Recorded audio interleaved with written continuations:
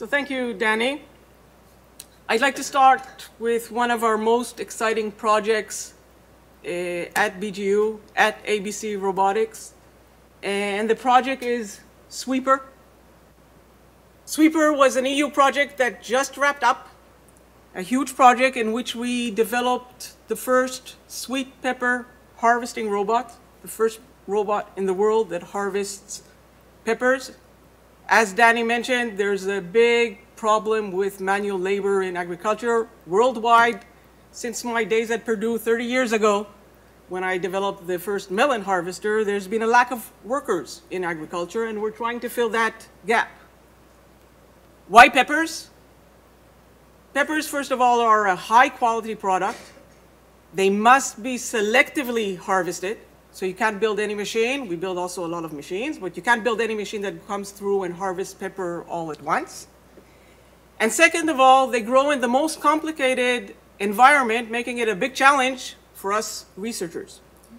So BGU was part of this huge EU project. EU projects are very competitive. Only 10% of the projects get funded. We were lucky and got funded. BGU was responsible in this project of the most critical part, which is the intelligent sensing. So when you need to develop a robot, you need to develop a robot that is able to detect the peppers. Once you detect the peppers, you need to figure out how to get there. And you'll soon see it's quite complicated. Once you get there, you need to decide if the pepper is ripe. And then you go and must harvest only the right peppers. So let's just see a bit of Sweeper.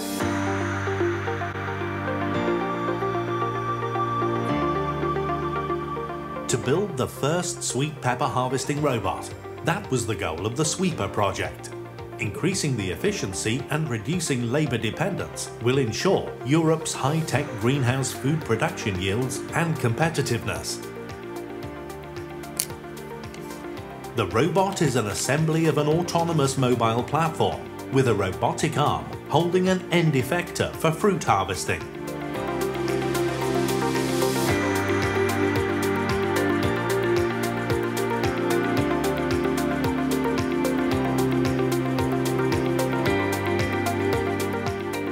The robotic arm with the end effector scans the crop for mature peppers.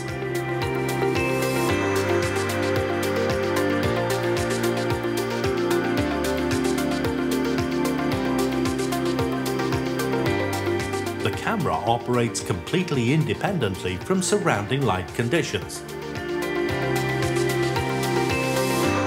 It gives color images and a distance map. This information is used for pepper detection, localization, and maturity classification.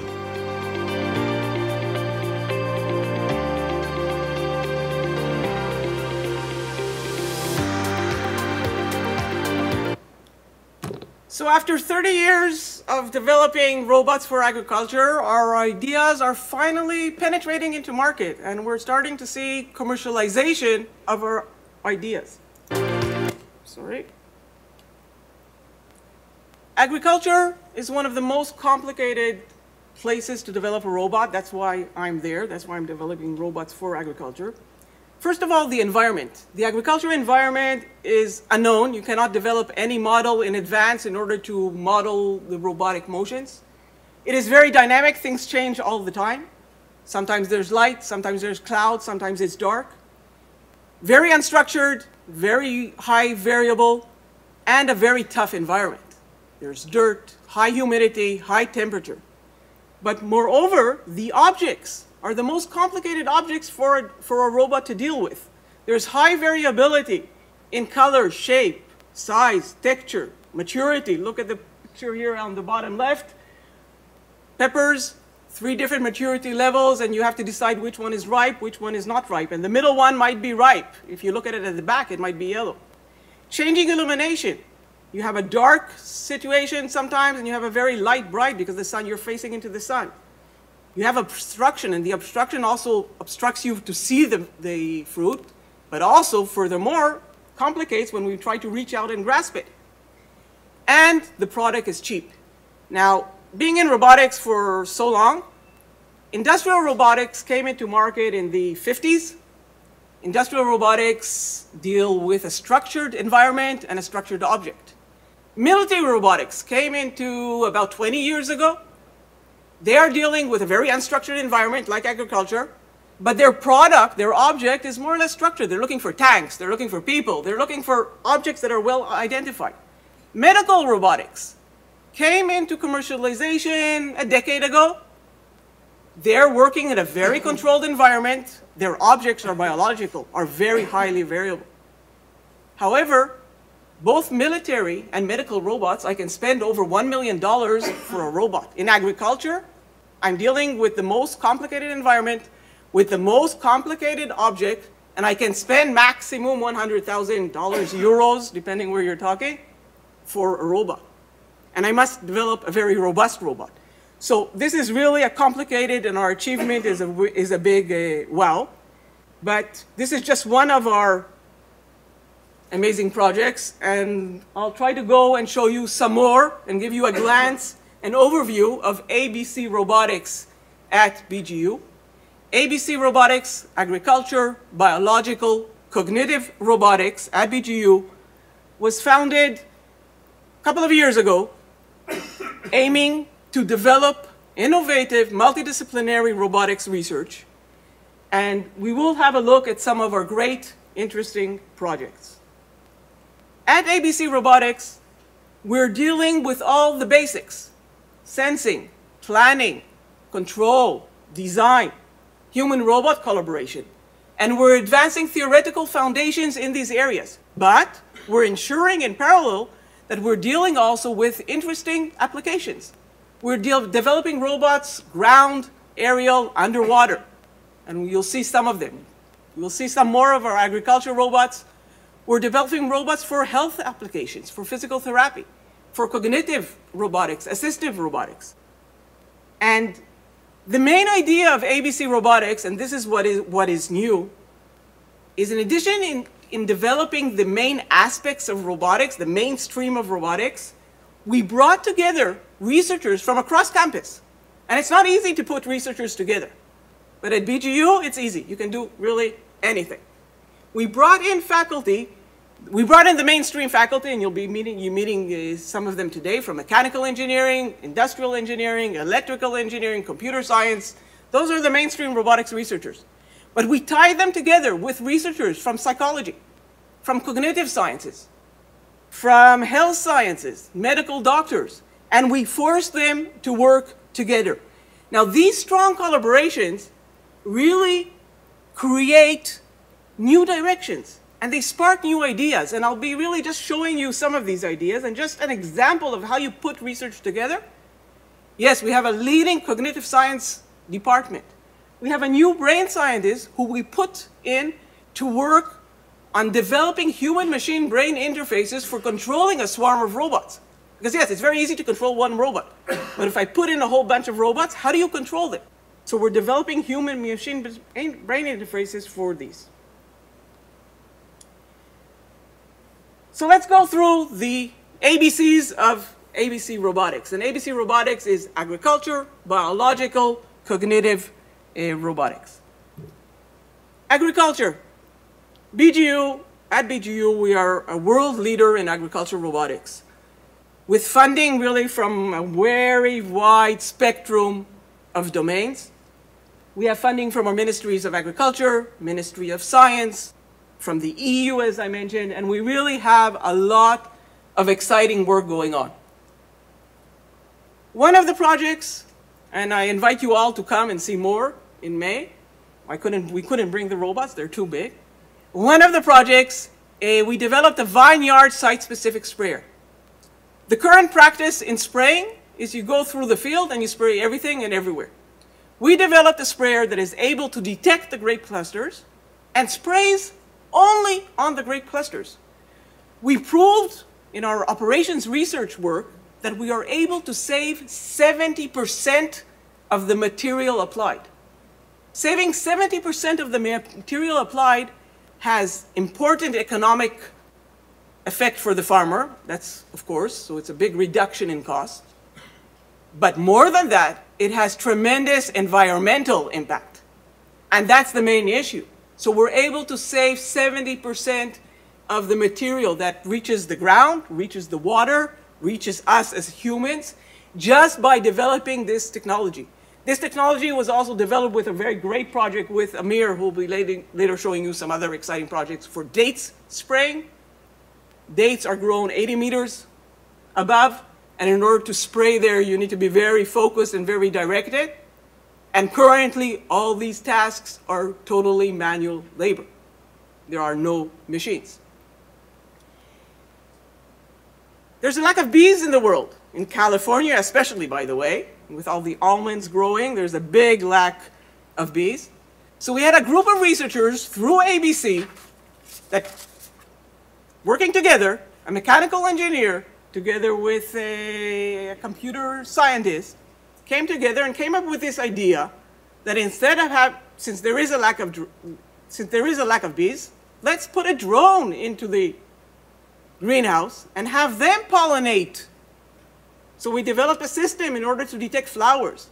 And the drones, in a very sophisticated design, which I won't go into detail here, the drones are pollinating these flowers and are saving the use of bees.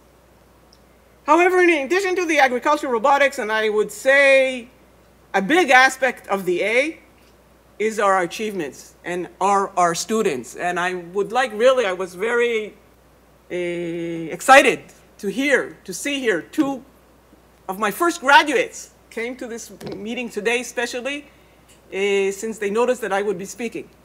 Our students are really what excites me and are really what challenges me. And Danny mentioned, yes, I escaped from all my administrative tasks to go into the lab and to work with this amazing generation. My lab, our labs are full of students.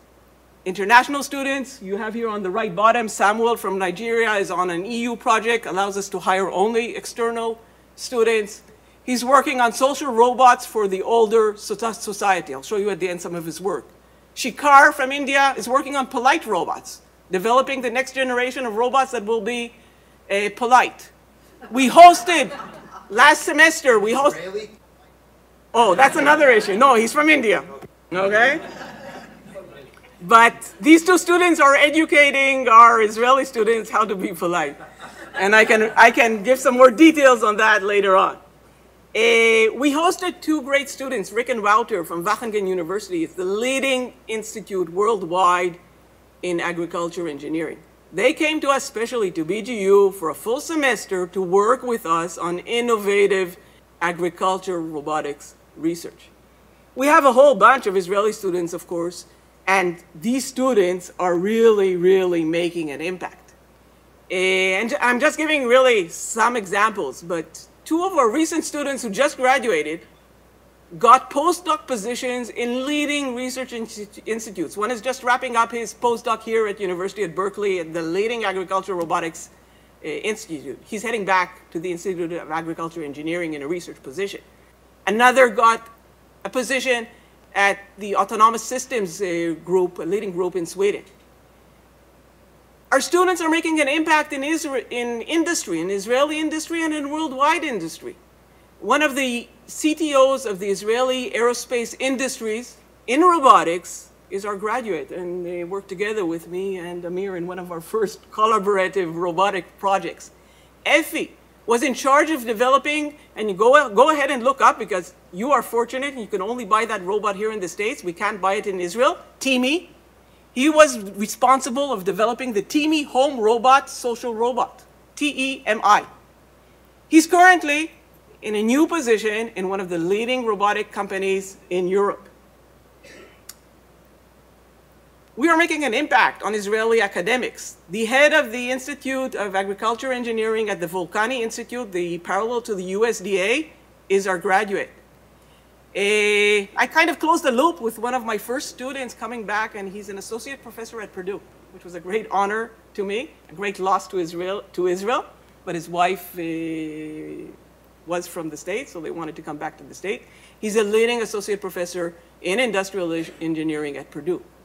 Uri Carton, he was just nominated the IBM Master Inventor. And this is a great, great honor to us. And our students are really, really making an impact in leading Israeli and international robotic companies. And these are just some example. And just to show you how the world is really global, one of our students, a French student who came to BGU to do his PhD at BGU, and when he finished, he went back to France, and he is the CEO of a leading startup company, Waika, who's developing robots for warehouses in France. But since he was well aware of BGU and well aware of BGU graduates, he is now linked up with a big team at Trax. Trax is a leading Israeli startup company. BGU graduates dominated, okay? Also the project managers there are from IEM, but all the computer vision. They're one of the worldwide leaders in computer vision for retail. So they're putting force together in order to develop robots that will go through the supermarkets, and you are invited to go to Azrieli supermarket, Supersal, and see the robot go there and track what's missing on the shelves and automatically refill what is missing. So yes, we are making an impact really everywhere, all over. B, biological. But before I go to biological, yes, thanks to ABC Robotics, we were able to recruit the best and the brightest to BGU. And these are just some of our examples. Ilana Niski in the biomedical department, who was just nominated the IEEE most prestigious award, Young Researcher Award in Robotics. Jessica, you'll be soon hearing from. Both are from Stanford, came to BGU. David, a Fulbright Fellow, he was a Fulbright Fellow at UC Berkeley, came to BGU. Shelley Levitzedek finished her PhD in MIT in bioengineering, and she's in physical therapy. Oren Shriki was in a special brain scientist unit in NIH. And finally, Lior, a motor control expert, came to us from Columbia University. So we were able to bring back these great people, and they are currently developing really the most advanced and novel robots. And I'll just show you a bit of the work of David Zaruk, who unfortunately couldn't be here, and he's really developing neat stuff.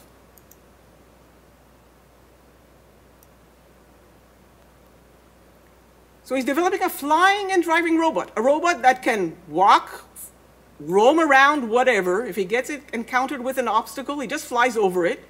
He goes out the doors, and he starts flying. Okay, so this is a robot that has no obstacles forever, can go through anywhere. And if I'm quoting one of our international reviewers from MIT and from Bristol Robotics Lab, and this also is a quote for Amir's great work, our researchers can do anything. Mechanical design, okay? This is sophisticated mechanical design, making it work. You need to go up the stairs. It doesn't know how to open the elevator. We have another project dealing with how do you open an elevator, okay? But he just does the mechanical engineering and develops this robot. Another robot is this one.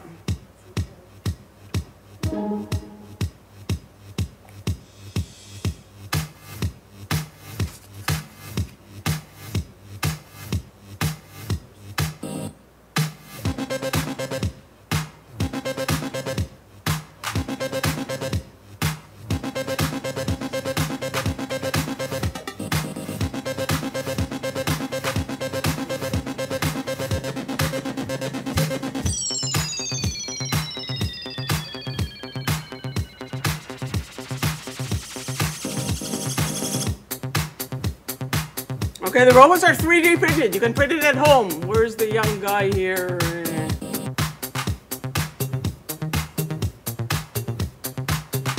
Okay, so it really can go through everywhere. In biological robotics, we're also dealing with several research projects dealing with adding sensing to the robots. Most robots to date are focused on vision, cameras, which are easy. We have gone through another approach. We're adding ears to the robot. We brought in an acoustic expert, had nothing to do with robots at all, Professor Boaz Rafaeli from electrical engineering, an expert, international expert in acoustics, and he added hearing to the robots. We brought in an excellent group from neurosciences, and they are trying to figure out the whiskers of the rat, because we want robots that work also in the dark, okay? We need to navigate also when it's dark, and we don't have the computer cameras working. So rats, they have tremendous physical properties on the whiskers, and they are able to feel. Each whisker, by the way, has different physical properties, and even along each whisker, the sensitivity changes. And this way, we're trying to develop the new generation of robots. Sensing is not enough. You need also smart and simple motion. And Amir is developing a whole bunch of bio-inspired robots, snake robots, snail robots, mule robots, and you'll see some of his interesting and exciting work later. So I'll go on with our C's. And our C's is cognitive robotics and creative collaborations. In cognitive robotics research, we're focusing on human behavior. And we have different directions there. One of the directions is how do drivers interact with autonomous cars? Okay, we all know that we can build a car that it drives autonomously. But what happens if it mixes with a human? And then it becomes a mess. So we're trying to develop different types of controls for these mixed platoons of robots. We're developing a lot of work in imitation learning. Okay, we all know that a baby learns to walk in 1 year. We robotics researchers are still figuring out how to make robots work. And yes, you'll look at a lot of movies, you'll see a lot of nice stuff, but it's still complicated. So we're trying to develop a lot of imitation learning tasks for industrial tasks, for creating robots to dance, and so on. We're designing exoskeletons to help older people stand up from a sitting position, to help people jump, to help soldiers in the army, harvesting energy from the knee. When I'm walking, I can harvest the energy and use it in order to fix up my computer or my cell or my GPS so I can navigate better. We're also developing sophisticated medical robotic assistives. We are working with medical doctors, and we're trying to develop what we call the sixth sense for the medical robots. Robots today in surgery are teleoperated, are operated by the doctors, but they provide the doctors only with imaging sensing. We're trying to add haptics, and we're trying to add, in this project in which we brought in a material scientist, an expert in material engineering, and he's trying to convey to the doctors when the doctor, by mistake, hit a blood vessel and blood is starting to come out. So we want to try to give the doctors a pre-alert on this by developing the sensing. But what really excites me is really the next glance generation of projects in which we extended even further and brought into this unique ABC framework also researchers from the arts, from communication sciences, from philosophy, okay? We have a new project. I invite you in 3 years to see the outset of this, of a robot that is trying to put together parts, we have a computer vision expert working with one of our leading archaeological experts. Some of you might have known him. He was the vice president, Stephen Rosen. So they're trying to develop a robot for this. We just recently started, and Danny hosted the first meeting, the first day he came to BGU. The first workshop we had on arts and design and robots with a leading professor, Ken from Berkeley, together with a leading professor from London School of Arts, and we're trying to work on a new design concept. How do you design the next generation of robots? We're dealing a lot with human factors and the link between human factors and robotics, and these are just some of our examples. Again, projects funded by the EU, funded by the Ministry of Science, in which we're developing a physical training robot. We're developing a system that if you're sitting too long, one of the biggest problems for engineers in Google also, but also for older adults at home, is the sedentary behavior. We want the people to be pushed up. So when we realize that people are sitting too long, they get an alert and they have to start some physical training. We're developing the same kind of tool for physical therapy. We all know that we go to a physical therapist once a week. get some exercise, which we very fewly do, and if we do, we probably do it incorrectly. So if I just loan this robot home, they can correct themselves and they can be motivated, and I'll soon show you. So how do we try to motivate the people to do the exercise? And then the rehabilitation is much, much stronger, because the more we practice, the better we will do. And one of our projects in which we were trying, this was published in many of the leading robotic avenues, in which we were trying to evaluate how to increase motivation, how to increase engagement of the users. We developed a cognitive training game in which this robot will be in an older house setting. The people can come down when they're going to lunch or to dinner, and they can play with the robot, increase their cognitive capabilities. But we need to create the motivation. So what we were evaluating is the feedback. What type of feedback? How do you give positive feedback? Do you give negative feedback? How do you give negative feedback? And look, when you're looking at the video, see the engagement of even the young students that knew that they were in an experiment.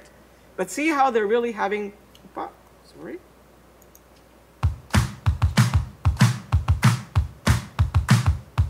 Okay, so the robot is presenting, this is Pepper. The robot is presenting a game, and the users have to copy the game in the same order, put the cups in the same order, the same colors, and now we're evaluating responses for winning. Okay, so he says, go on, you did good. And the woman says, this I need for my grandchildren. Okay, you might get to the Guinness record. Okay, you have a memory of an elephant. You're not doing good. And you can really see the response of the students. And they know this is an experiment, but the engagement, you can develop a robotic system, but if you don't deal with the human factors, you won't be able to do anything. This gives me excitement. I want to dance. Okay, you play greatly. And now we'll soon see what do I do when I have negative. Okay, now I want to increase the level of complexity. I want to keep the people engaged, so when the person is doing good enough, I detect it and I increase the complexity level by telling him to add another. Okay, and now what do I do when the user is not good? Okay, now you made a mistake. Next time you'll do better, hopefully. You did it wrong. Try again. Let's do it again. Okay, and we don't want to disencourage the people.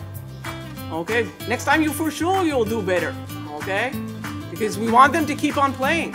And this is bad. You did a mistake, but you for sure will do better next time. Maybe.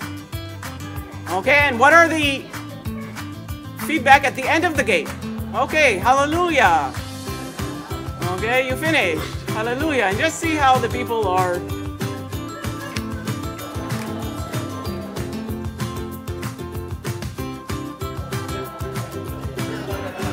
Okay, she was not that happy. Okay. So I'd like, first of all, to thank all my students and colleagues who are really contributing on a daily basis to this exciting work. I really gave you just a glance at some of our wonderful researchers and innovative projects, and really invite you to come and see more in the labs. And if you have any questions, I'll be here all day today, tomorrow, so please feel free.